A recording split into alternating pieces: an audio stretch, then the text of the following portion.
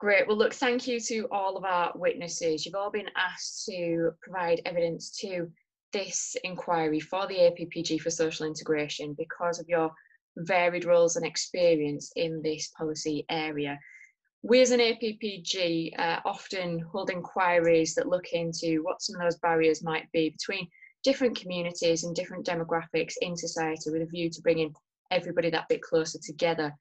We put our work programme to one side to look more closely at the outbreak of the coronavirus, into what some of those challenges might be, reaching out to some of those more socially isolated and vulnerable groups and demographics over the course of this crisis. We are putting together a report that will initially provide some good ideas and best practice around reaching out to those groups, but we will then take our time to look into this in a bit more detail and really get under the skin of what's working, what's not, and what are our lessons for the future about making sure we are engaging with all those different groups in our different respective fields. We have with us this morning, we have got Robbin Tuddenham, Chief Exec of Calderdale Council. Welcome, Robbin. We will hopefully have Naomi Phillips with us shortly, who's the Director of Policy and Advocacy at the British Red Cross. We've got Ceylon Andi Hickman, Head of Impact at Football Beyond Borders, but also with a real variety of work across youth engagement and youth initiatives. And we've got Catherine Anderson, the Chief Exec of the Joe Cox Foundation. I'm also joined by Peter Gibson. Good morning. Hello, Peter. MP for Darlington. We're expecting Jill Furness, who's one of the Sheffield MPs, to be joining us shortly. And we've also got staff from British Future who provide the secretariat to the APPG. If you just want to introduce yourself, so Lucy. Sorry. Hiya. We've got Jake. Hey everyone. We've got Sunda Katwala. Hi. Jill Rutter. Hi. And then we've got Steve with us as well, who does comms for British Future. Morning. Great, so I think that's everybody. So I'm going to ask you all to just do your initial 5-minute overviews, your contributions.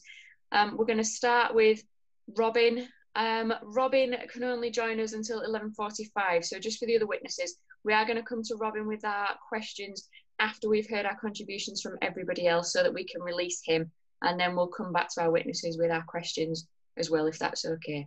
So Robbin, over to you. Thank you very much for joining us this morning. I know how busy you are.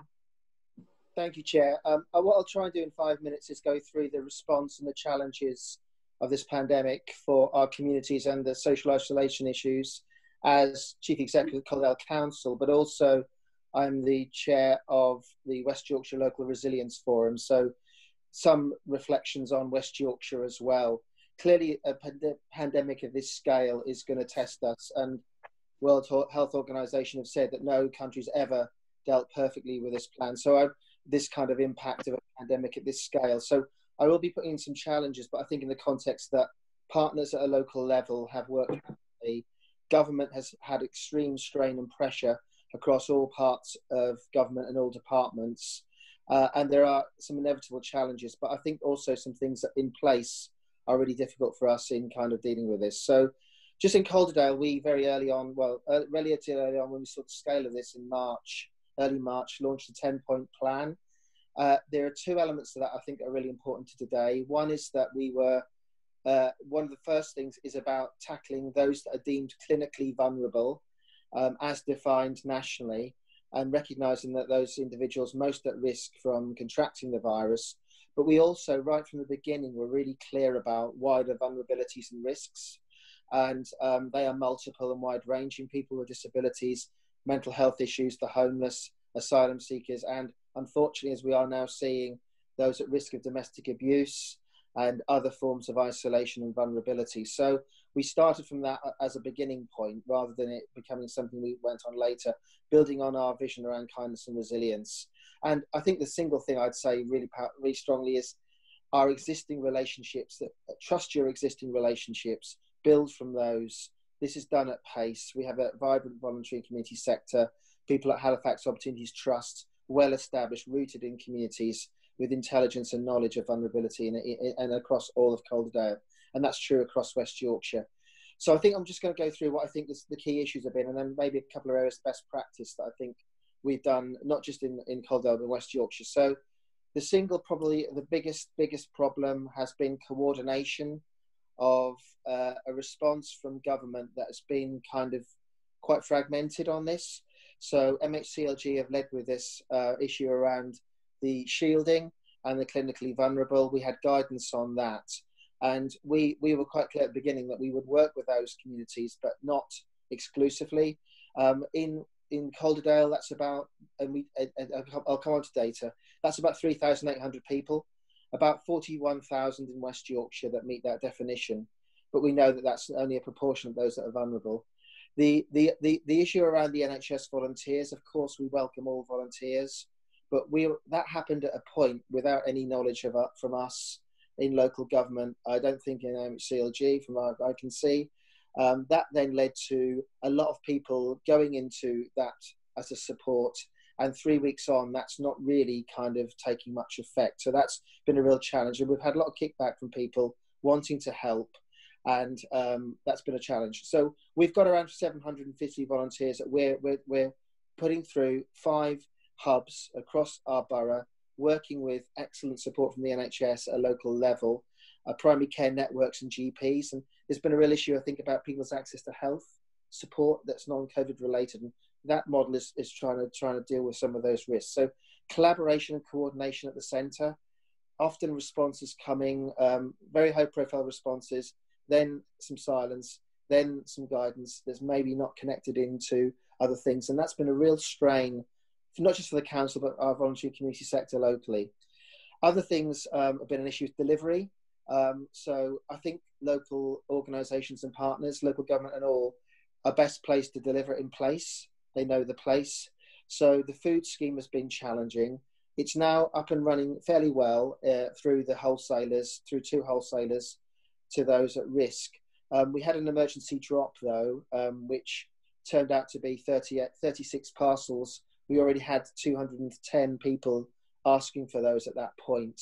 So there has been a thing around expectation and reality around delivery, particularly around the food. Cultural needs haven't been addressed, I'm afraid, and that's been something that we've been raising nationally for several weeks. So that's been an issue about cultural needs and diet. Probably the other big one is data, trust and collaboration. So we've put in quite a difficult position in local authorities where NHS wrote to the clinically vulnerable. We weren't able to get the data. They were contacting us for help, many of them known to our social care systems. And so we were unable to triage and respond. It took us 2 weeks, and MHCLG actually very supportive actually of this, but 2 weeks within Whitehall to get that data. It's now coming in tranches. We get a different version to the NHS, and we're told we're not allowed to see it, the NHS data. And that means that we are expending huge effort in trying to data cleanse, not duplicate, and collaborate, where locally we have those relationships and it's working really well. So that's been a significant challenge. Other key issues is food poverty and marginalisation. Those that are most vulnerable are vulnerable now.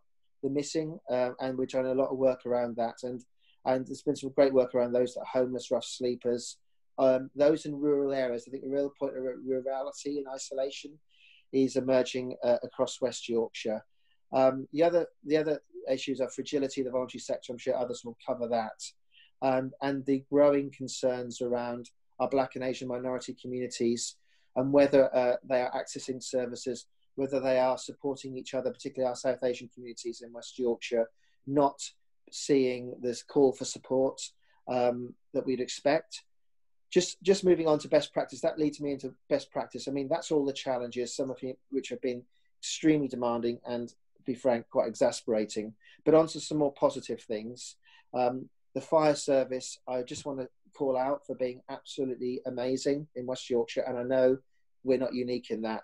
They have offered and worked with us through the agreement they now have with their trade unions to redeploy firefighters to visit those that we are potentially concerned about that haven't proactively sought contact with us, visiting people, welfare calls, working with our wardens and working with our volunteers, but just the credibility and presence of firefighters.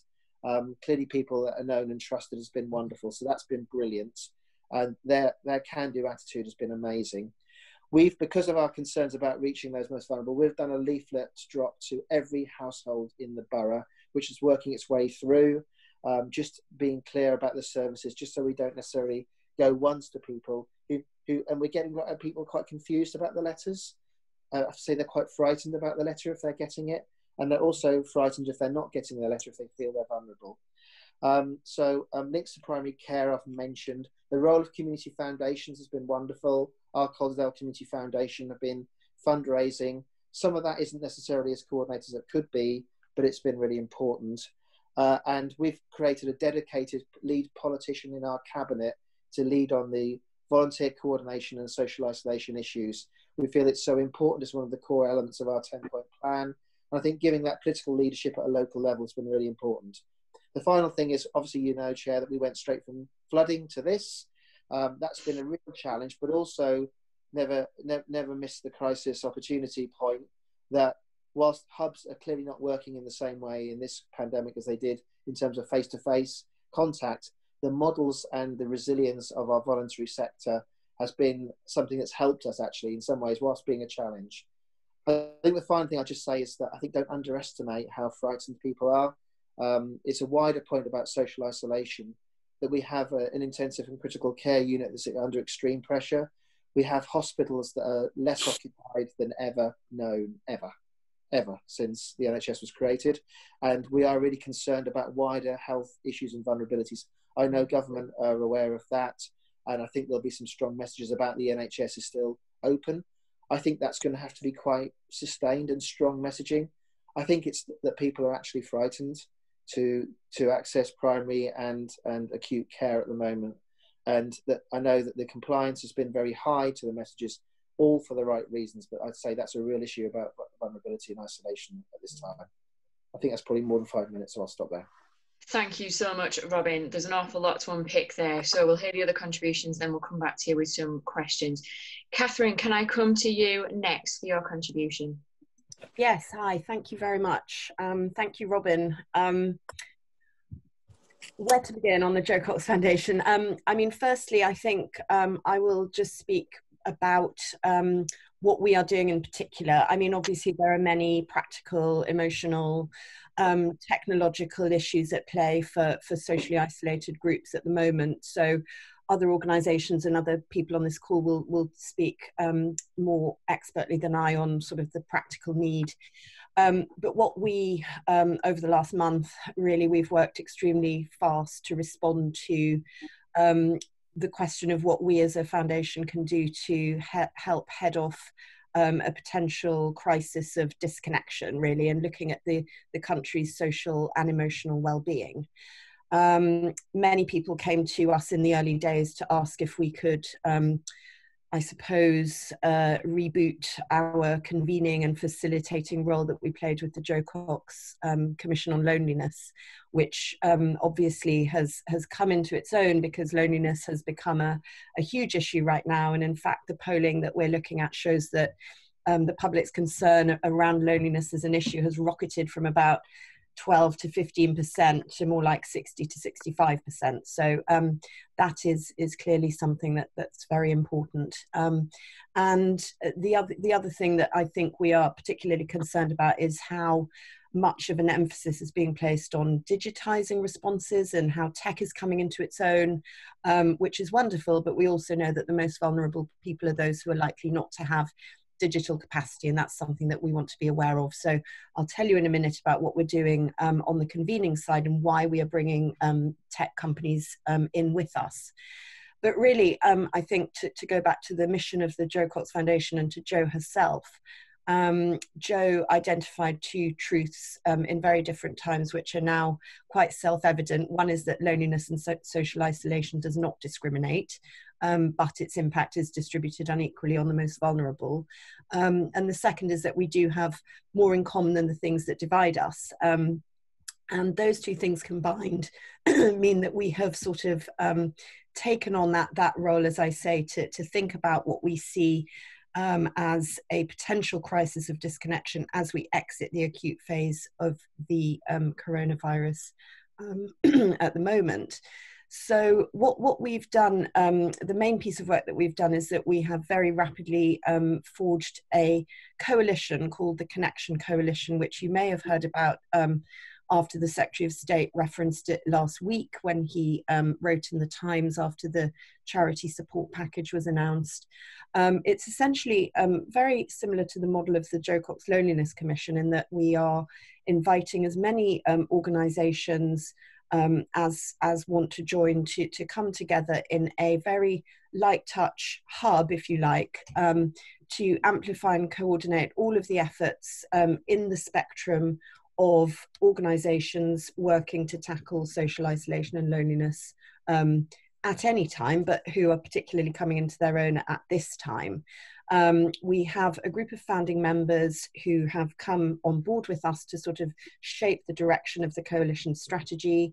The Red Cross are there, Age UK, Mind, Nesta, DCMS are backing our work insofar as it fits in with the wider civil society effort that DCMS are sort of helping to coordinate. And what we intend to do is achieve impact through an immediate to medium term and a longer term framework. So immediately we want to show that we can follow the requirements of physical distancing without abandoning social connection. We'll do that through gathering content from the members of the coalition around what they're doing to tackle loneliness and social isolation in their community, what's working, what is innovative, what is addressing some of those issues I referred to before around digital literacy, lack of access to tools, and how can we actually scale those up very quickly as part of the response. Medium term, we want to show that this experience, this collective experience that we're seeing of togetherness and solidarity is about more than just individual acts of kindness. It shows that the empathy that we're all capable of at all times. And in fact, that in the midst of a crisis, there is cause for hope. We're seeing the proliferation of mutual aid groups. We're seeing the amazing response to the NHS Good Sam app. The Red Cross, and the Royal Voluntary Service are doing so much around I think aggregating that spirit of volunteerism. And what we think is that those strong social bonds that we're seeing can last beyond coronavirus, and that they are a hallmark of communities at their strongest and at their most integrated. And so longer term, we are thinking about how, what kind of country do we look like beyond this acute phase? We can make the country a better place. Certainly by the way that we respond to each other now, but by showing that the sort of cementing of communities can last in times not of crisis. And so we want to be able to capitalise on that as much as we can. Really happy to take questions on the coalition and how practically it's going to operate. We, as I say, had our soft launch last week, and we already have in excess of 100 organisations who've joined the coalition, and that's actually without our sort of concerted outreach efforts having begun.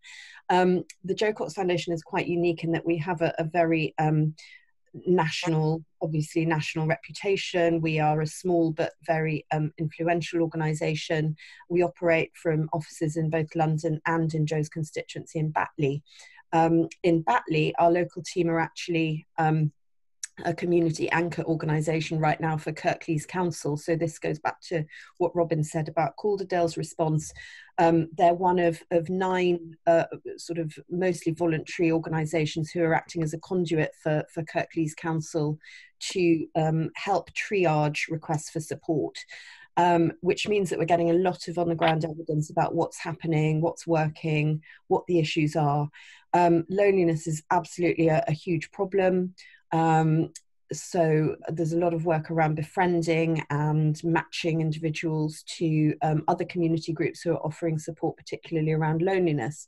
But we're also hearing that local groups who are reacting on the ground and reacting very nimbly and flexibly are, often doing the job that councils can't. Now that again is something which we want to be able to harness through the coalition work nationally that we're doing, so that we can see part of the legacy, part of the positive legacy of this, and local authority responses as well, is that community groups, hyper-local groups, groups that are really connected and connect very tangibly to local needs, can be empowered to continue that work beyond, as I say, the immediate crisis. So that's an overview of what we're doing at the moment, and I'm conscious I had 5 minutes to speak, so I hope I've spoken within time, and happy to take questions afterwards. Brilliant. And again, thank you for all the great work that you're doing, Catherine. Can I just welcome Naomi from the British Red Cross. Hi, Naomi, and good morning. Hi, good morning. Because Robbin cannot stay with us for the full session, if I come to Ceylon for your opening contribution, then what we'll do, Naomi, if it's okay, we'll put questions to Robbin, let him get away, and then we'll come back to you for your contribution, if that's okay, before we turn with more questions. Fine. Fantastic. Okay, so Ceylon, over to you. Morning, everyone. Thanks a lot for having me today. Yeah, so I'm Ceylon, Andi Hickman. I'm the head of impact at the education charity Football Beyond Borders. Over the past 4 weeks, I've led an organisation which usually supports 1,000 young people across the country through the crisis. And in some ways, a young person's reason for being on an FBB programme has actually set them up with the challenges only amplified by lockdown. They were on the brink of exclusion from school, often due to underlying trauma, a history of childhood, adverse childhood experiences, or an inability to engage with the school curriculum, or all of those things. And they love football. And so the two primary conditions of our programme, and kind of the cornerstones of the young people's lives, school and football, two of the many privileges which we all know COVID has taken away. I don't often like to describe young people as vulnerable or socially isolated, but it's difficult not to apply those terms right now to many of the young people which FBB supports. In order to transform our intensive and deeply embedded relationships-based programme into something which could exist in the new world order, we've been guided by 3 principles. Firstly, avoid assumptions. Secondly, be flexible. And thirdly, to Robbin's point, continue to place relationships at the heart of everything. At first, we found ourselves trying to come up with an approach based on a set of assumptions about our young people's lives from the old world. For example, our most at-risk students, who are at the heart of every decision that we make around our programme design. Usually these students are characterised by their high number of behaviour points and history of school exclusions, and we assumed that they'd be the ones who were struggling the most in isolation, and therefore should guide all of our decisions about what we do in the new world. We've learnt quickly that these old assumptions might not hold true now, and we did this by listening. So I spoke to young people from Brixton to Burnley to understand exactly what challenges they were facing, the support that they needed, and how we at FBB could attempt to provide that. Across the board, young people told us they were struggling with a lack of structure and routine, with boys waking up at 5 p.m. in the afternoon after playing PS4 till 8 a.m. Little to no support accessing the work their teachers had set them, loneliness and isolation from their friends and the adults who usually support them, and the inability to deal with their emotions constructively. One of those people was Shaluka, a 14-year-old girl from Croydon whose mum's a key worker. When I asked her what she was finding challenging about this period, she told me, and I quote, "Everything's changed. I feel like I'm walking into my future with a blindfold on. We need the teachers and other adults to support us with schoolwork and our lives. If you're not getting that support at home usually, you look for it in school. When you don't have school, you feel like you're unwanted. I feel alone. My mum doesn't understand how I feel, and with work, it's difficult for her to give me the attention that I need." Shaluka is just one of the thousands of 14-year-olds struggling right now with the pressures that come with lockdown, keeping up with their schoolwork and managing their emotions. She's also someone who's identified as a role model usually on our programme in the old world.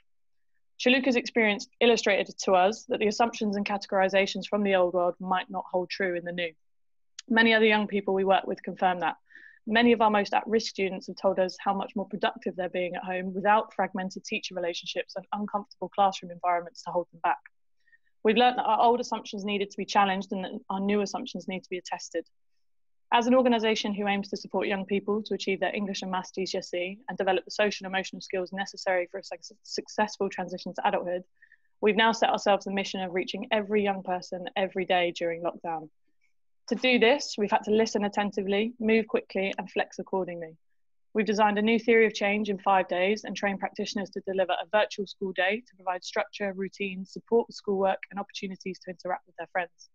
Built into that virtual school timetable is our Instagram platform, where we've been running live wellbeing activities twice a day for young people to join, whilst also creating a separate account for young people to reach out directly if they need to talk. Our therapeutic practitioners have had to be a lot more flexible about when, how and why they engage with young people. One of our therapists has delivered sessions via Google Hangouts, via Instagram and via mum's mobile. He's had to deliver sessions to a boy in a supermarket queue and to another in a room with 4 siblings because there was no other space in the house. We're facing new challenges every day with reaching and supporting our young people. Those without Wi-Fi, mobile data or devices are currently prohibited from accessing vital sources of support. To try and combat this, we're trying to identify all of those with access, making a log and hoping to work with organisations like the Good Law Project to provide laptops and internet. We also work with a family whose mother travelled to Algeria before restrictions were put in place and she's now stuck there. So we've liaised with social workers and yacht workers to ensure contacts are kept and that food support is provided via local authorities. Just like always, relationships remain the key to supporting socially isolated young people. Our new approach is founded on the existing relationships, with the teacher who's struggling to get young people to respond to emails, the key worker parent who stretched beyond belief, and of course the young person themselves who need a consistent adult in their life now more than ever. The methods might be different in the new world, but the same principles apply when it comes to building and maintaining those relationships. We're trying to avoid assumptions and judgment, listen attentively, and flex to meet the young people where they are. We're trying to attune to what they need and using our assets as best as we can to provide it. And I think crucially, the most important point we've learned throughout this is to learn and adapt as quickly as we can. Thanks for having me this morning. I'm happy to take any questions as well. Thank you so much. Some really powerful stuff that you're able to share with us there. So we'll certainly be coming back to you for some questions shortly. But just as I outlined, we will be coming to you, Robbin, to ask some questions before you have to go, if that's okay at this point. Can I also just welcome Jill Furness, MP, who's been able to join us this morning. Welcome, Jill. Robbin, if I could kick us off, I was struck by your indication that we were concerned that some of our diaspora communities were not perhaps reaching out for support and to access some of that support that's available in the way that some of our other demographics were. Do you think that there are particular reasons for that, and what could we be doing to make sure that we're sort of overcoming some of those challenges? Yeah, I think there's a whole range of issues there. I think we are reaching out to our communities. I think there's a set of organisations in place, and I think the trust and recognition of those organisations that know communities that are embedded and have those connections is key. So I think we're working with those organisations critically. I think there's some of the issues that other colleagues have raised around access, around some of the concerns actually about, and this is beyond just diaspora communities, but others around the role of the state and the anxiety around access and support at this time, and people working within families and within close communities and faith communities, and we've worked closely with faith communities of all faiths on this. So I think the other element to that is really about our work with our primary care services, who can often be really embedded in place and know communities well. And I think there's a challenge. I think I went back to the point about the message about almost isn't intended. It's been heard as the NHS is fully occupied, public services are fully occupied, stay at home, and stay at home is obviously the right message. But if you just take that purely literally, and I think the point Ceylon's raised about young people, there's an accumulation of impact there. And I think with young people, and actually young people across all our communities, we are starting to see the signs of strain. And I know there's been worry separately about young people being missing from systems, a massive reduction in nationally, and it's locally true as well, in referrals into some of our frontline services like children's social care. And is that right? Where's that going? So I think true diaspora communities, but also many other communities at risk and deemed vulnerable, I think. And is there a particular issue, Robbin, through local authorities about those who've got no recourse to public funds as part of their migration status, that there is very much a message there usually to that particular group that you are not able to access this support, it's not there for you. We've really got to find ways of overcoming that. Have you been informed that there's any relaxation of that to local authorities from central government? No, there isn't. Yes, I've been in those conversations. As you know, Chair, I've got a regional role around asylum seekers and migration. And I've been in dialogue with the Home Office, with other regional lead chief executives on a range of issues. The Home Office have kind of worked quite hard, I think, to suspend some of their current practices around and the need to move people out of accommodation during the pandemic. We are working to support that, because clearly that's increasing in that numbers of people that we are needing to accommodate and support. We are working hard to make sure that people get healthcare in particular and social connection as well. The simple answer on that, though, is no. We've asked, and we've asked repeatedly, that could be suspended at the moment, and that we can support those communities. And as you'll know, there are some local organisations, and we work in ways to try and kind of meet that gap with individuals, because there are people in states of destitution that we just have to do that. We are doing it. Okay, thank you. Peter, I know you had a question for Robbin. By your use of the word trust, and I think it follows through some of the other things that the other evidence givers have mentioned. Looking to the future and building on this afterwards, I'm particularly concerned that we learn the lessons from this scenario that we're going through at the moment. I wonder if you could say a little bit more about that building trust. And I was particularly taken with your mention and reassurance that the involvement of the fire brigade has actually given in the community. Could you also give us a little bit of illumination about the level of participation and volunteering from the Black and ethnic minority communities, and whether there's something for us to learn about accessing that community, dealing with that level of isolation in that community, and whether they're actually getting involved in the volunteering as well. And then if you could also please just tell me what, because I was particularly impressed by what you were saying your local resilience forum is doing, what is happening in terms of sharing that good practice knowledge that you've got with other LRFs around the country, and is there a forum where you're sharing that best practice? Because whilst we're in the middle of this crisis, it would be great if that best practice is being shared almost on a daily basis, so that those other LRFs can learn the lessons that others are learning and the mistakes that they're making, so that we're improving all the time throughout the crisis, rather than us having a lovely wash up afterwards and saying, wouldn't it have been nice if? Sorry, there's three questions there, Robbin. Apologies. That's fine. They're really good questions. Thank you. So on trust, it may be a bit utopian or over-optimistic, but wouldn't it be a legacy of this that we began to think about public services rather than organisational silos? I think that the fire service response is typical of that. I think that the way that people experience services isn't segregated in the way that organisations do it, sometimes locally and often nationally. So I think that there is trust and relationships that have built across agencies in crisis.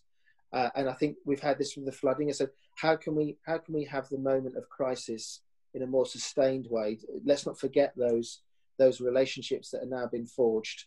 And I think that's been, you see who comes forward and who steps forward at this time. And I think that's really important. I think the data point around trust has been the biggest challenge. I think that we can manage data, so I think there's understandable concerns around confidentiality and GDPR, but actually social care is dealing with incredibly sensitive data as much as GPs on a daily basis. So a trust and a real delivery of shared information, reduction in duplication, would not only mean we could do things more efficiently, but actually our citizens would get a better service, because they weren't going to fragmented health and social care providers. So that's one point.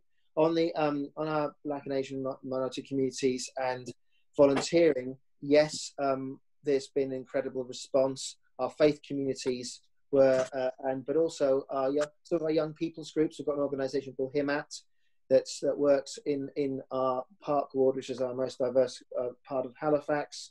We've seen that across all West Yorkshire authorities. And we've got a voluntary sector group which is learning from each other. And I think one thing this has done is that voluntary sector organisations are talking to each other more.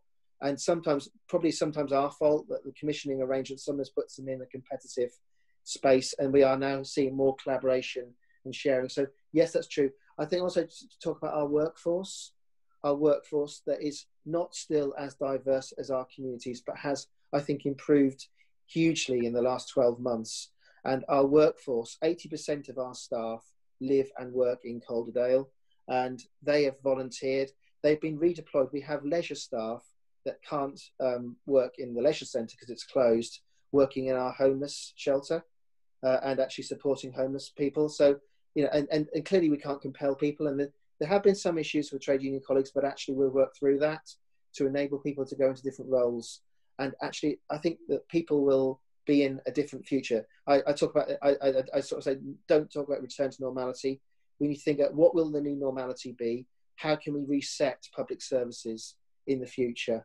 And then the final point about learning best practice, we do have, I think we're probably not doing that as well as we could, partly because the strain of just the daily challenge, of just the daily response. We're an emergency response. As we move, hopefully, to a more stabilised space, we can learn better. We have a national chairs call once a week.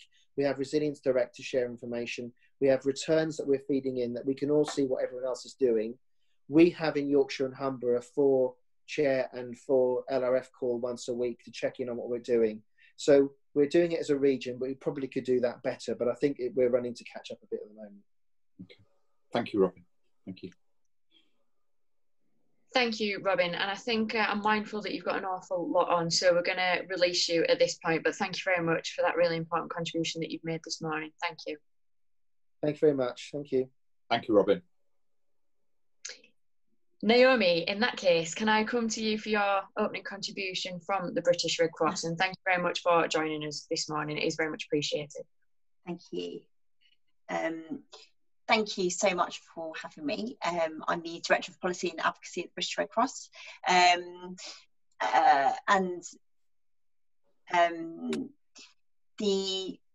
you may know, the British Red Cross is the largest voluntary and community sector emergency response organisation in the UK, and today we're mobilising thousands of emergency response volunteers to deliver food, medicines and more to vulnerable people in their communities during this crisis. We're also working in hundreds of hospitals up and down the country to support people and our NHS, and we are the largest independent provider of refugee and asylum support services across the UK, supporting tens of thousands of people each year. And we've also invested a lot in community connector schemes, which are effectively a form of social prescribing to tackle loneliness and help isolated people build social connections. Meaningful connections, as we all know, are absolutely critical to individual and community resilience. For people on the margins, vulnerable or with complex needs, the current crisis could well exacerbate their ability to connect with others and to the services that they so urgently need. So, but there are also opportunities to take hold of. So I'm just going to briefly touch on the impact of Covid-19 on loneliness, drawing from our own experience and research, people who are vulnerable, and our particular concerns about the impact of the emergency on refugees and people seeking asylum. Starting with loneliness, it was already one of the greatest public health issues and really risks becoming more so now. Our research found that before the coronavirus emergency, 1 in 5 people across the UK were always or often lonely. And previous Red Cross polling also found that millions of people across the UK felt that they have no one to rely on or turn to in a crisis. And too many felt that no one would even notice if something bad was happening to them. And we know from our other research, focusing on people from Black and minority ethnic backgrounds, that there can be particular barriers for people to building connections and accessing services as well. And many of the people that the Red Cross supports are in this position. We are especially concerned about the people who are already lonely, disconnected and isolated. And while social isolation is distinct from loneliness and not always negative, prolonged and unwanted isolation is really not good for us. And so we really are concerned about the impact of this crisis. It's really important that we do our best to protect ourselves and those around us, such as reaching out to family or friends, offering to do the shopping for a neighbour who might not be able to. Those small acts of kindness genuinely can make all the difference. And the cross-government approach to tackling loneliness, which we've been working very closely with government and partners from across the sector, from across sectors on loneliness over the past few years. The cross-government approach really has never been more important, and we'd really like to see more dedicated resource backed up by clear plans and new policies now and in the aftermath of the crisis as well. And to help to take the agenda to the next phase, throughout 2020, the All-Party Parliamentary Group on Loneliness, which the British Red Cross and the Co-op supports, is running a major independent inquiry into loneliness. We've also been convening stakeholders in the loneliness space, including recently a very popular Twitter chat on the impact of Covid-19, which focused on understanding what practical steps people and organisations are taking now to help to maintain social connections for people who are isolated and vulnerable. And we found that many have already flexed their models so that they can continue to support people with loneliness. But as Catherine alluded to, actually, much of that support is online, yet many older people, for example, aren't digitally literate, and a huge fraction of the population are really at risk of digital isolation. So, for example, we think that GCMS could play an important role in rapidly developing and funding new initiatives to support people who are digitally isolated. But digital and physical isolation isn't only an issue for older people, of course, and it's affecting many of the people that we support, including through our refugee services too. And for those people, there are two main issues that are really compounding this. So one is around charities having to adapt and restrict the support they're providing, particularly because of financial pressures. And the second is the ability for the asylum system, which improves at a glacially slow pace anyway, but to adapt to COVID-19 as well.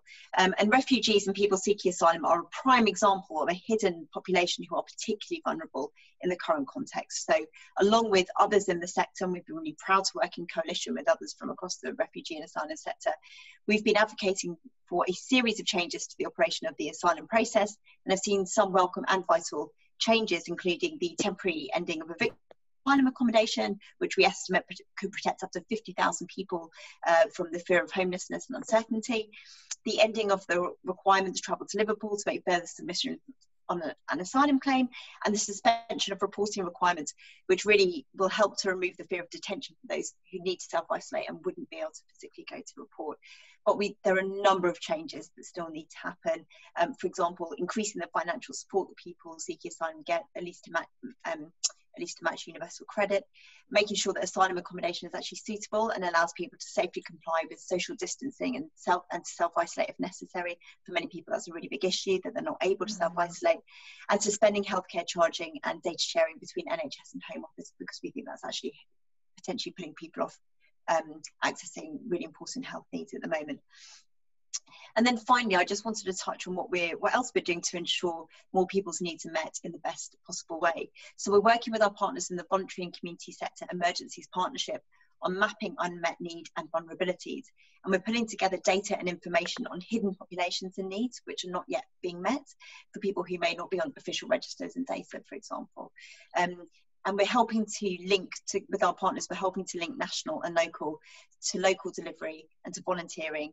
And that real link between the national and the local and getting things out to the people who need it is going to be really, really critical to success. And we want to work with government at all levels to drive forward and implement a genuinely human-centred approach that will help to keep people connected. And we know that connected communities are more able to prepare effectively from crisis and to recover better afterwards. But still, far too many people are isolated from others, leaving them vulnerable when emergencies occur. That was the case before coronavirus, and the situation is much more acute now. Thank you very much for that important and again insightful contribution, Naomi. Perhaps then opening it up to questions, and if I can put a question to all three of our witnesses for your thoughts on this. Just turning to digital exclusion, because so many of the areas and ways that we need to provide support to people have moved online and are being provided digitally. There will be challenges where perhaps older people don't have that technology, but perhaps then younger people. Are we sure that all young people have access to that technology? But also, are we sure that they're able to access that in a safe way? Unfortunately, we are seeing police forces anticipating an increase in grooming, whether that's sexual grooming or criminal grooming, perhaps through online methods. And for older people, perhaps we are anticipating an increase in scams who are targeting those older people. So where we are encouraging those to use technology, are we satisfied that people have access to technology? I don't think we are. But also, are we satisfied that people are able to use technology safely? And is that causing us anxieties? And how are we overcoming some of those challenges? So perhaps, Ceylon, if I come to you first with your perspective from a young people's angle. Yeah, absolutely. So I guess on the access question, definitely not. I think it's a big assumption that young people are more digitally connected than older people. And yes, they're often savvier with the technology. But we're actually finding that we're using kind of adult ways of Zoom or Google Hangouts, things like that, to connect with young people. And that is a foreign thing to them, doing a video call. So about how we adapt those processes, but also ensure that we keep young people safe at the same time. One thing on access is some families that I've spoken with, they don't have Wi-Fi in the house, or and they're all using mobile data, and usually kind of the mobile data usage has been okay, but when everyone's at home and all we have to do, or the families have to do, is go on their phones and access digital support, and things like streaming and things like digital phone calls like this obviously take up quite a lot of mobile data. We've got families living in poverty who do not have enough data, and I've spoken with a vulnerable young person who is 13 years old, and she's jumped on a call for about 20 seconds and she said, that's all I've got to go now. And we've run an hour session, and she's therefore missing out on the relationship with her peers, the learning that we're delivering in those sessions, the support we're offering with her homework, because she has no Wi-Fi at her dad's house, and she doesn't want to use up all of her data. So we are trying to investigate, and probably would very much welcome support in terms of bursaries for young people to access and buy bundles of mobile data, and identifying where that need is. In terms of safeguarding for young people online, a big thing we've been doing a lot of research into, and I think on the point around grooming and the young people being exposed to that as an additional risk that they may not have been subjected to as much. I'd go back to the importance of relationships and trusted adults and connection in their lives, that they can connect to whoever that person is, whether it's the youth worker, whether it's a teacher. It may be a source of shame that they can't speak about in their family home to their parents. So ensuring that those organisations that have those responsibilities and relationships with young people who can provide support and signposting and get the authorities involved when necessary, that we're able to connect those young people to those sources of support. Great, thank you. And Catherine, can I come to you next?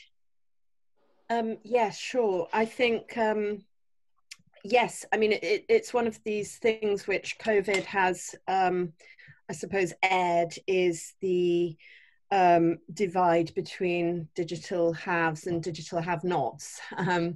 And I guess you could argue that that is less important than, the immediate needs of food and shelter and medication and that kind of thing. But I think it's playing out in different ways. I mean, for example, access to homeschooling tools and resources, you need to have good broadband, and you need to be online, and you need to be digitally literate. So there's obviously a kind of homeschooling gap playing out there, and I think these things will all become very evident.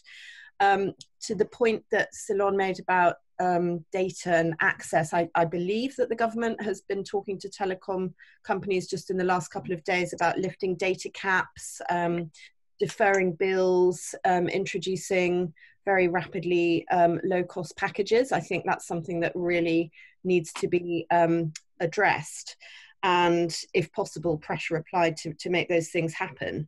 But I think, as far as positive legacies of COVID go, the fact that broadband really is the fifth utility, I think it's referred to as the fifth utility, maybe the sixth utility, but it is a right to have access to good broadband and to the knowledge that we get. And with that right comes a responsibility from government and civil society to make sure that people have those literacy skills. So it's pretty early days, as I say, but I think what we will understand with greater clarity at the end of this is that digital literacy really matters. When you're stuck at home and you're shielding or you're self-isolating, getting online is a lifeline for people. So I would love for part of the work that we're doing with the Connection Coalition to be really addressing that. And the involvement with Nesta is very key here, because they've obviously been running with DCMS a tech to connect challenge, which is all around how we can address social isolation through tech. It sounds abstract and modern, and for many people who are who do struggle with digital literacy, it all seems a bit sort of as I say, abstract and intangible. I think we have a duty now to make it very tangible, and I think that's really coming through in the current crisis, how important it is. Yeah, and thank you for that. And Naomi, I imagine again there are some real challenges around some of our migrant communities, perhaps refugees and asylum seekers in particular, having access to technology over the course of this crisis.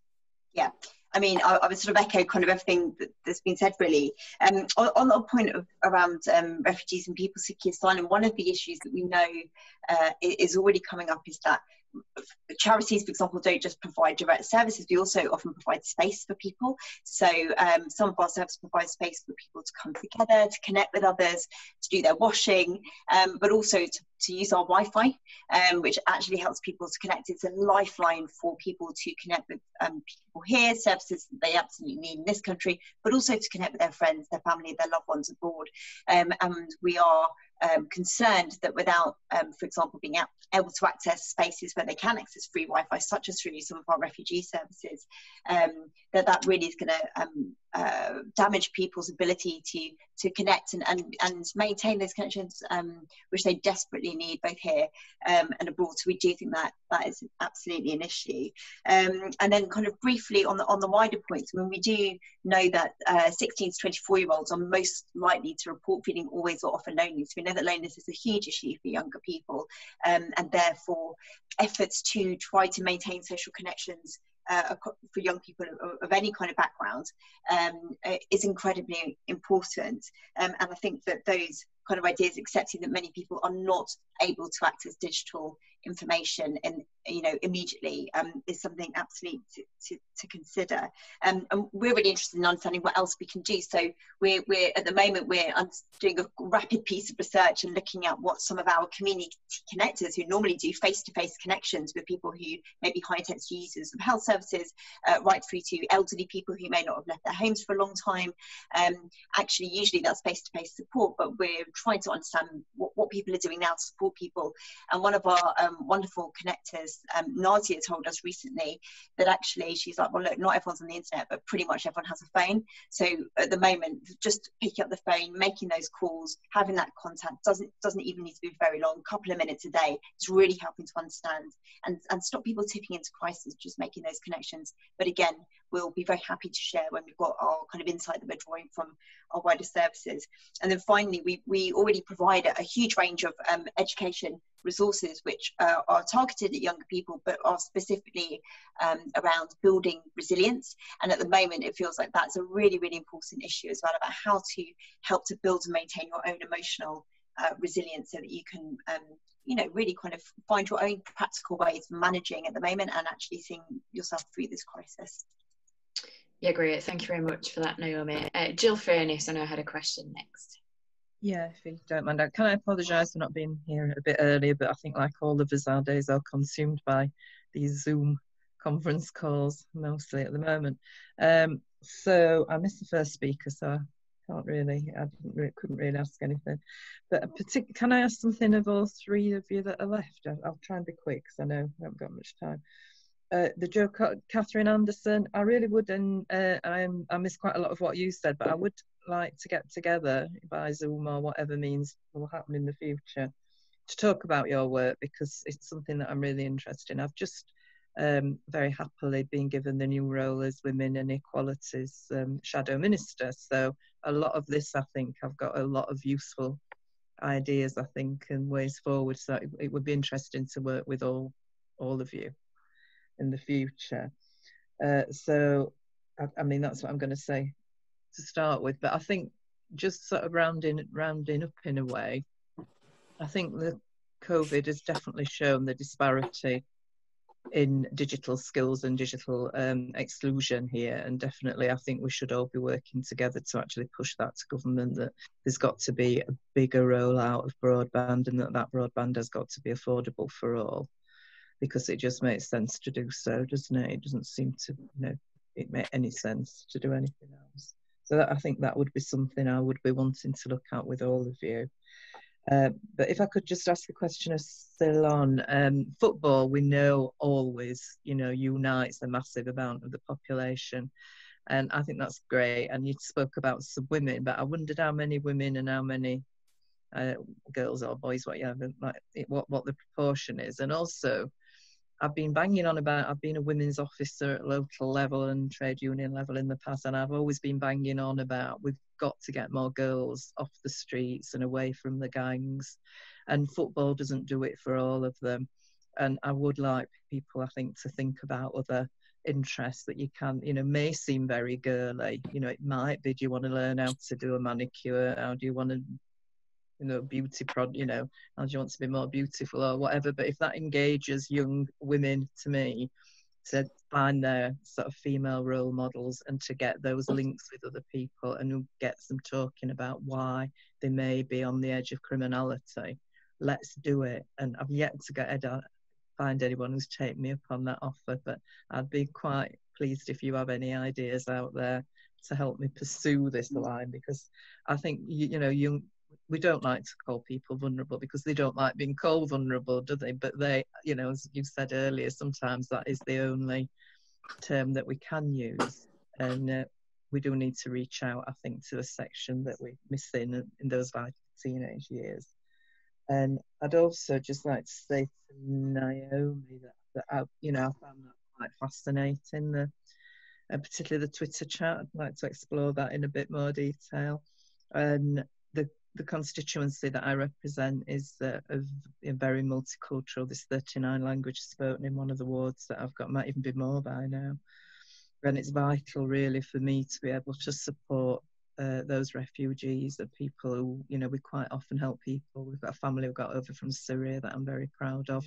And it's very difficult for them. I understand how difficult it is for them when, they get here. And I would enjoy a conversation probably in the future to go through those issues as well. But thank you all for allowing me in today. Ceylon, do you want to come back and respond to some of Jill's points about that youth engagement work? Yeah, absolutely. And so, really here to share.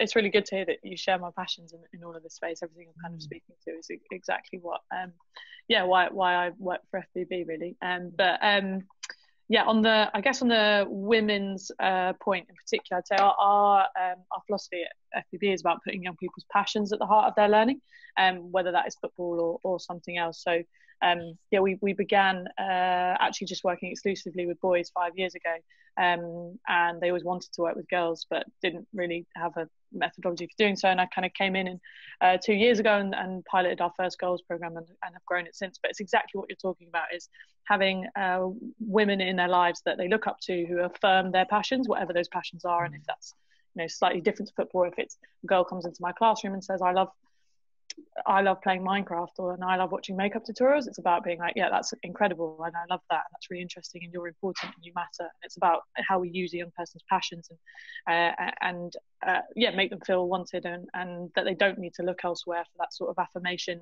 that you lent towards. One of the things I would say in this moment, and the difference between girls and boys, and that's really struck me and I'd really like to look more at, is boys that I spoke to in the series of focus groups on across our programs across the country were much more socially connected to their friends through gaming. So FIFA and basically playing FIFA until the early hours of the morning live on a headset meant that they were connecting with their friends a lot more. Girls didn't have that often didn't have consoles in their homes or weren't interested in that, and there was less of an alternative for them. So we spoke to girls who usually have so many friends around them when we see them at schools who were like, oh yeah, I haven't really spoken to my friend. I've had one girl who's from a Romanian family in Croydon, and I spoke to her about how she's spending her day, and she's getting up and she's cleaning, and she's cleaning the house all day with her 4 siblings. That's all they're doing. And I asked her how she was getting on with schoolwork, and she says, I spend 5 minutes trying to sit down and have a go at it, and I can't do it, and there's no one there to ask for help, and then I just have to go and clean again. So that's a 13-year-old girl's reality right now, and that's all she's doing at the moment, and she hasn't got that release overnight to spend on FIFA and connect with her friends, and that's something that really struck me, is like what is on offer right now. And that's why we're really going for this kind of virtual school day approach, where we create those spaces for young people to come together, because they're as social as young people are, they're not that good at organising their own social lives. So they're not great if they're 13, 14 years old at creating those spaces. And I think, to Naomi's point about charities who provide that space for young people or whoever it is to come together, and it's exactly the same thing. They all come into our youth hub and they say, can we get on the Wi-Fi? But at least they're connecting, they're around each other. So we're seeing it very much as, how do we create a digital space that is open to all? We're using our Instagram, as I mentioned, of doing wellbeing activities which are live. And I think called Practitioners Corner, where their favourite practitioners jump on an Instagram live and they get to see them and ask them questions, and they can feel connected to the other young people across our programmes who we really try and create a sense of family as an organisation. And I think that's something that's really testing us. But I think we're responding to their feedback kind of daily of, well, we're tuning into this, we're not doing this, I can't get on this. So that's, I think, been really important for us in this period. Thank you very much for that. And there may be other things that Naomi and Catherine want to contribute there to Jill's question, but perhaps Peter, if I come to you, and then we can try and bring all of that together as we get towards the end of the session. Thanks, Holly. There's sort of little questions for Naomi, Ceylon and Catherine, but they sort of all come together really. Naomi, can you tell us whether you've seen extra volunteers coming to your organisation, and can I ask you what your plans are post-COVID with regards to mobilising your volunteer force that you have, and the knowledge that you gain through this experience in terms of making contact with people who are isolated as a result of this, what your plans are as an organisation to feed into your organisation doing something about that. Ceylon, I loved your 3 points. I absolutely love them, and I think we can all learn something from that. Avoid assumptions, be flexible, and relationships are at the heart of everything. That, we can all learn something from that. And I think, this whole experience that we're all living through, those 3 key things are absolutely central to our experiences of that. I was also touched by your expression, old world and new world, and I wonder if you can just say a little bit for me about that. And very similar to the point that I've asked of Naomi, the lessons learned from this experience now, what are you going to do? How's that going to affect how your organisation runs and operates in the future? And then Catherine, in respect of the work that you're doing with the Joe Cox Foundation and the Connection Coalition, I'm incredibly encouraged by that, and I have just taken a look on the website, and it's incredible the number of organisations that you've already got coming into that. And I think what I really want to know is, what's its longer term future?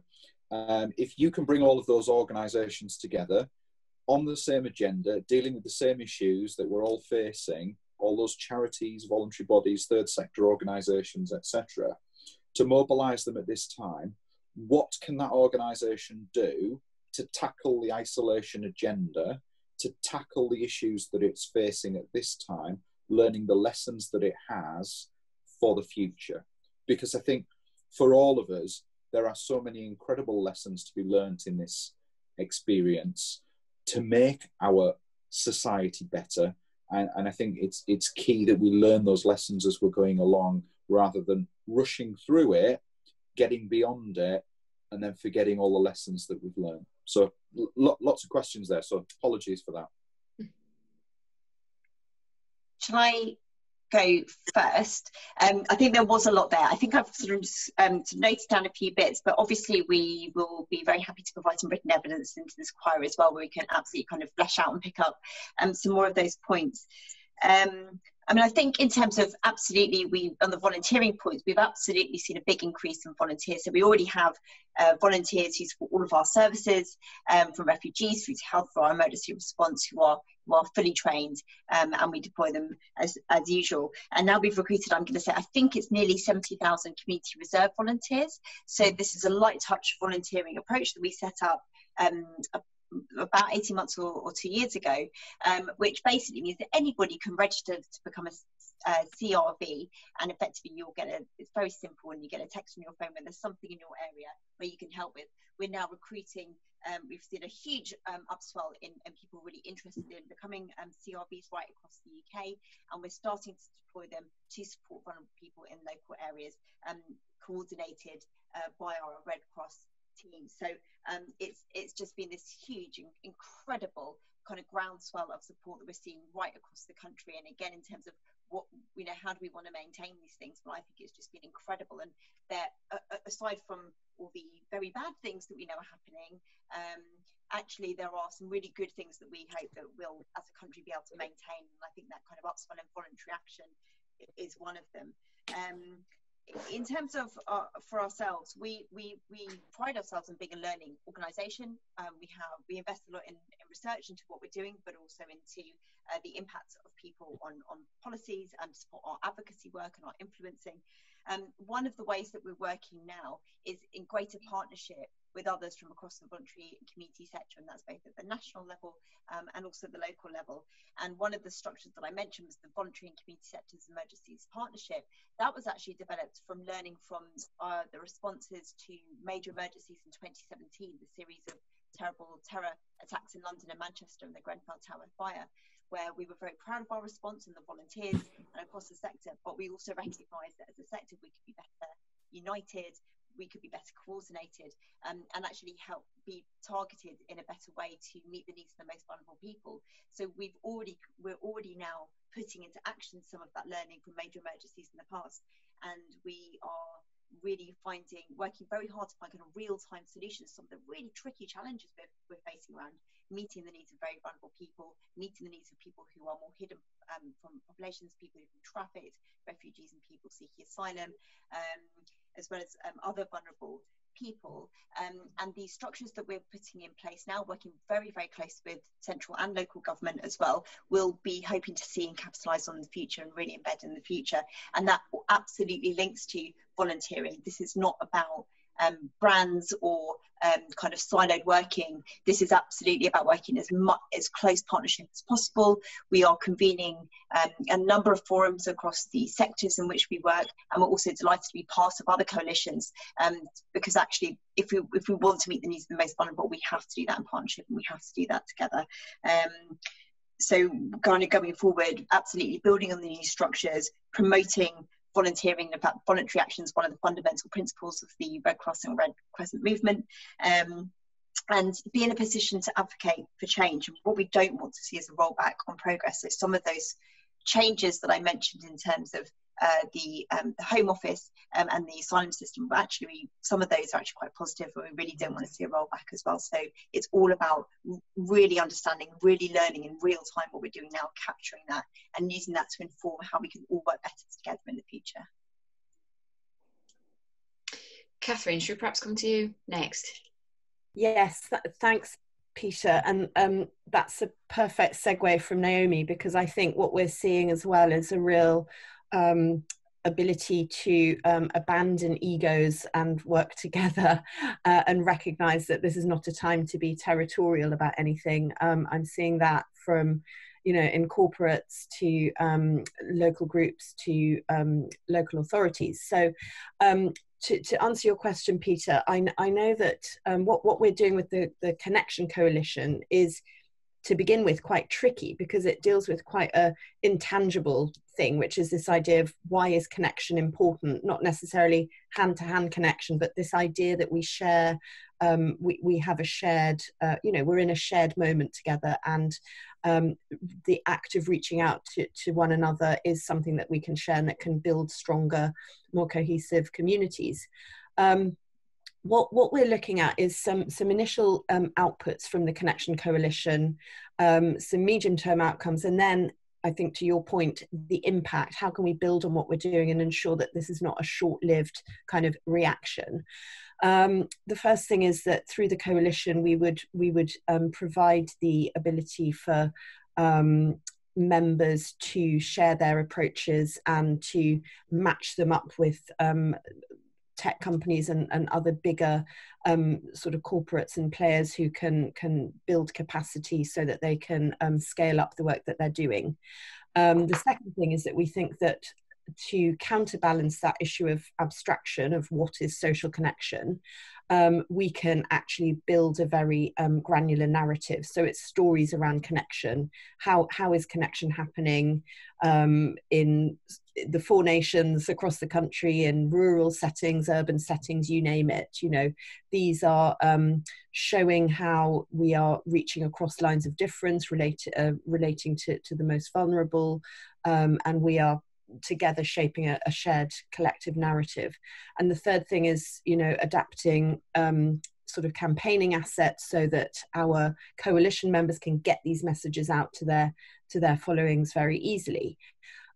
Medium term, it's about membership sharing different approaches, potentially adopting new approaches that others are using, acting together to strengthen those shared approaches, building organizational capacity, confidence, and actually looking at different thematic areas within the coalition. So we've got Mind leading on mental health approaches, and why connection matters to tackle mental health issues. We've got Crew's bereavement care, looking at what is going to be an inevitable, you know, huge increase in grief and bereavement in this country, completely unexpectedly for the majority.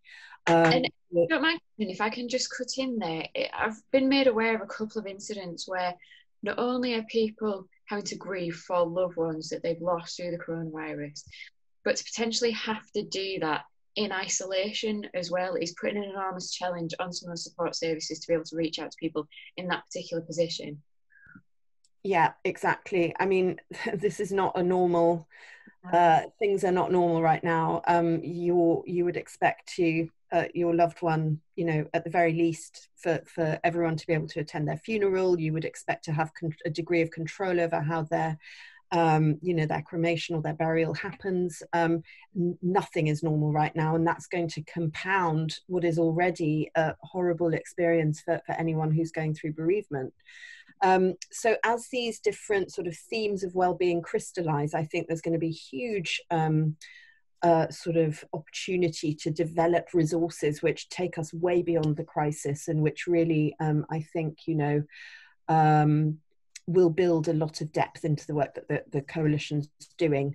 And I think it will also sort of inspire us all to come together post-crisis to connect more. You know, we're building relationships, we're building relationships that are all, the common thread is that collective shared message of hope.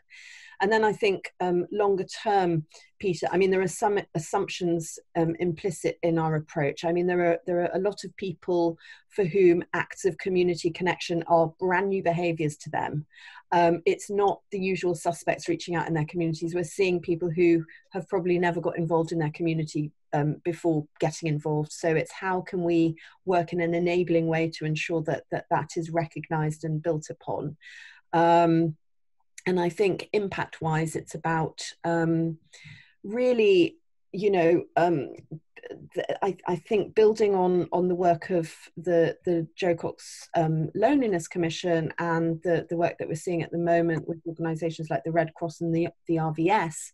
It's about being able to match policy making, and this is always the best policy change, I think, comes from, you know, tangible grassroots example.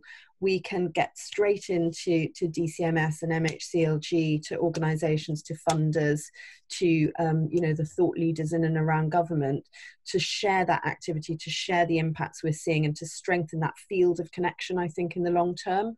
And I think we've got brilliant support from DCMS. We've got their they're taking this very seriously. The Secretary of State's having a roundtable tomorrow morning about loneliness, and we just need to make sure that we are stronger than the sum of our parts, and that we carry that momentum forward.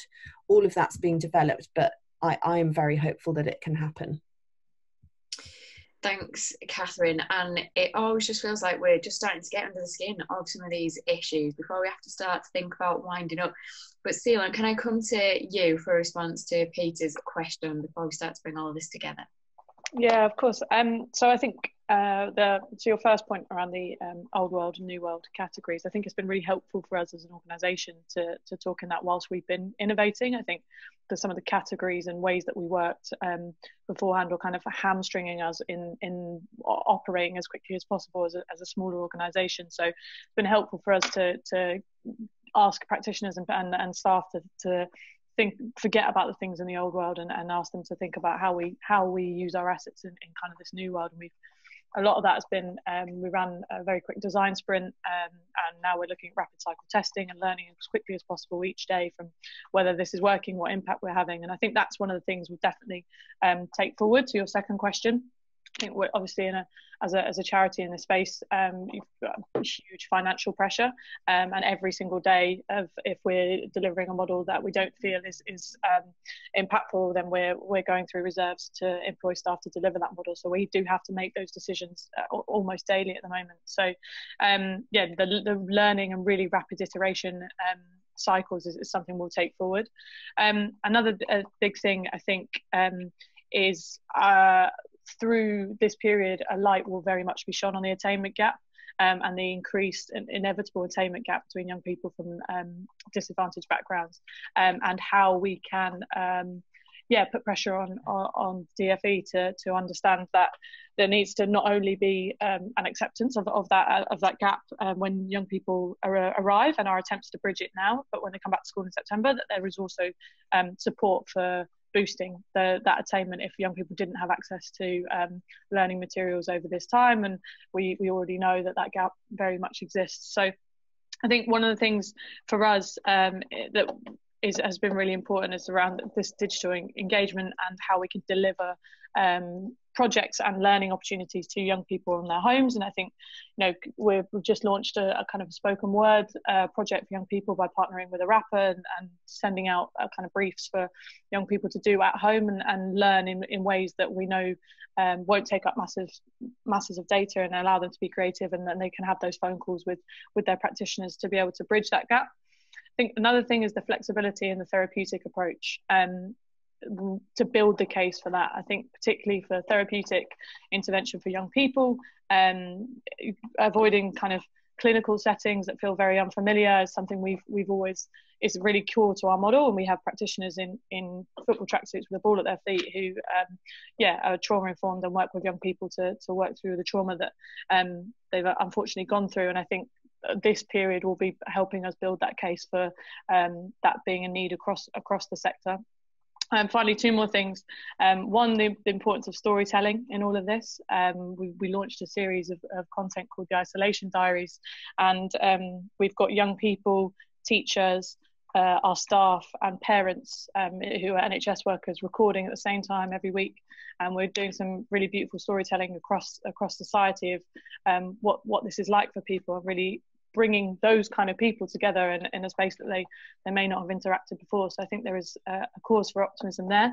And finally, really building on the willingness to give that we've seen in the football industry from our Professionals with the Players Together campaign.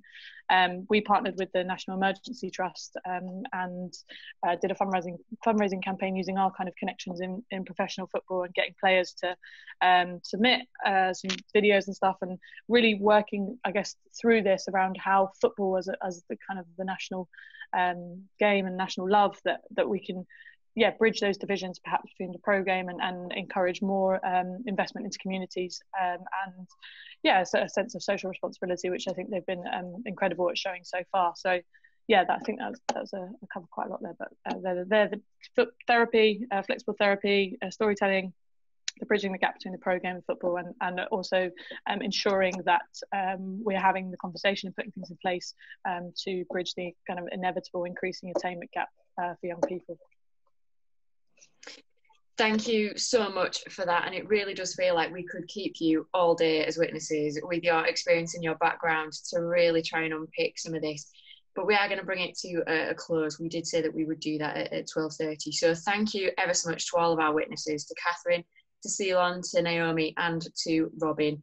We really, really value your time this morning, helping us shape this inquiry and establishing some of that best practice and sharing the great work that you're doing with our colleagues and local authorities across the country, as well as central government. We split this session this morning just because we were mindful that it was going to be quite a big panel with lots of witnesses. So we are hearing some more evidence this afternoon, in addition to the evidence that we took earlier this week. If you did want to make any further written submissions to this inquiry, you've still certainly got time to do so. So please, until the end of this week, share that with your colleagues and other organisations that you work with as well. We will be looking to turn around that report as soon as possible so that we can get that information out far and wide. Thank you to Jill and Peter as members of the APPG this morning for their contributions and their really important questions. And thank you to British Future once again as our secretariat, not least to Lucy, who's provided all of the briefings and the coordination and been in charge of the technology this morning. So thank you, Lucy. Thank you all once again. It's very much appreciated. Thank you. Thank you very much.